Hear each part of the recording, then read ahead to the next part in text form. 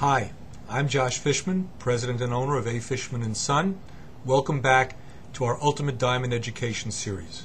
We're going to begin our series with the most important element that you should understand before you go out and buy a diamond, and that is what makes a diamond pretty. This is beyond the 4 C's, what you should really know before you go out and buy a diamond. If you're watching this video, you've probably seen a lot of information online about the 4 C's: cut, color, clarity, and carat weight. And you've been told that if you can only spend a little while learning these 4 C's, you can become an expert and buy a diamond from the certificate alone. I'm here to tell you that this is a myth. Why am I qualified to tell you this? Because I'm a 3rd-generation diamantaire from a family of diamond dealers that has been buying diamonds for decades and has spent their own money buying diamonds for our inventory. Only by spending your own money can you really become an expert in any field of business, and that includes diamonds. So I'm going to share that expertise with you, expertise that I've learned from my father and my grandfather before me, because they have been buying diamonds before there was a GIA, before there was a 4 C's, before there were certifications. And that is the only way that I can help you understand how to really go out and buy a diamond. So let's get started with what makes a diamond pretty. There are 3 factors, and all of them have to be present for that diamond to be desirable and worth investing your money. The 3 crucial elements that make a diamond pretty are: 1, the physical size of the diamond has to reflect what a well-cut diamond of that weight should look like. 2, the diamond has to be brilliant. And 3, the inclusions in the diamond have to be pleasing to the eye when looked at under magnification. Let's examine these 3 factors individually. The physical size of a diamond in millimeters should reflect what a well-cut diamond of that weight is supposed to look like. For example, a 1-carat round diamond should measure approximately 6.5 millimeters in diameter. There are many 1-carat diamonds that only measure 6.0 or 6.1 millimeters. This is a diameter for a well-cut 3/4 carat stone.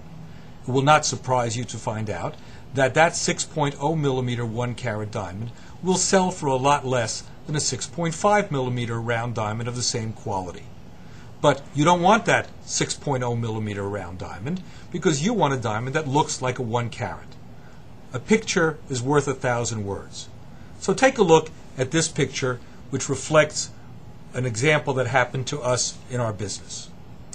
If you look at the photo in front of you, you will quickly understand what the point I'm trying to make is. The diamond on the right was sent to us by a customer who was considering buying it. I was frightened for him. I pulled out a diamond that also weighed 1 carat of ours and photographed them together, sent him the picture, and he quickly understood why he should not buy the diamond on the right. I'm sure you can understand which one is more desirable. It doesn't matter what the price of the diamond is on the right versus the one on the left. These happen to be both the same quality diamond, the same grade on paper, but the one on the left, is desirable, the one on the right is not. The one on the right was less expensive, but it was not the one that the customer ultimately bought. We took that photo and converted it into this beautiful ad, which I think helps explain quickly: a picture is worth 1,000 words. Second, a diamond has to be brilliant. The brilliance of a diamond refers to the light and fire that reflects back at you when you look at it. It's a visual. It's not something that you can see from a certificate. This diagram shows a well-proportioned diamond and how light acts with the angles of the diamond. The angles of the diamond, as you can see from this next diagram, are number 1, upper girdle angles, number 2, lower girdle angles, and number 3, the culate angle. This is a result of the height of the diamond and how the girdle, the crown, and the pavilion are cut and fit together. Part of it is depth percentages and part of it is not. As you can see from the shallow cut diagram, which I will hypothesize for you is the same depth percentage as a well-proportioned diamond, but the upper girdle angles are lower, the lower girdle angles are lower, and the culate angle is much bigger. This gives a different look, and a different reflection of light. Similarly, a deep cup diamond, which you see in this diagram, has a much smaller culet angle down at the bottom and much bigger lower girdle angles just underneath the girdle. Light bounces, reflects across, and refracts out of the diamond. In this next diagram, which is a very interesting one, it's a much deeper stone from a depth percentage point of view. But the angles are the same as a well-proportioned diamond. So the light reflects back at you. So you would think this is a great diamond. It's going to even cost less because it's a smaller diamond. But again, it doesn't fit criteria number one. The diamond has to look its weight.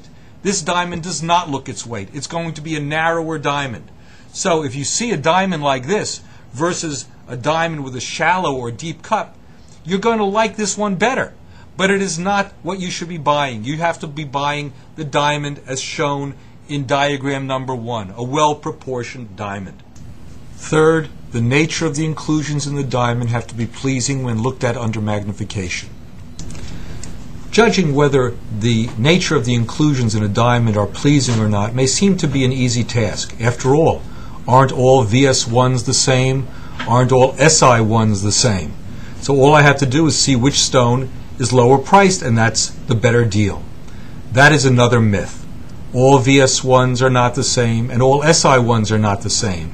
There are a range, and every diamond has its own unique characteristics. Some are pleasing, some are not pleasing. An SI1 with a certain type of inclusion may be more pleasing than a VS2. The VS2 may have a black imperfection in the center of the stone. The SI1 may have a few small white imperfections around the edge. The SI1, which in today's market will cost less than the VS2, is a more desirable diamond than the VS2. And you can't just go by the grade. You need somebody who will actually look at the diamond for you, who will judge the nature of the inclusions, somebody who has bought that diamond. So when I take a diamond and I look at that diamond under magnification, I look and see whether that diamond is desirable. If it's desirable, I'm interested. If it's not, I'm not interested in buying it. And the same should go for you.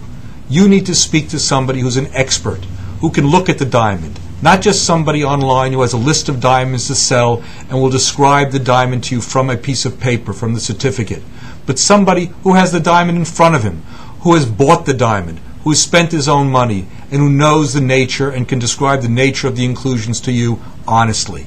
Only an expert diamantaire who's bought and put his money into those diamonds can help you. So that is what makes a diamond pretty.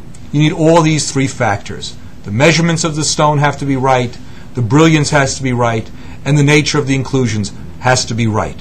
When you have those three, you have a diamond worth putting your money into. So until next time, go to our website, afishman.com, read what we say. We'll be back to you with another edition of the Ultimate Diamond Education Series very soon. Have a great day.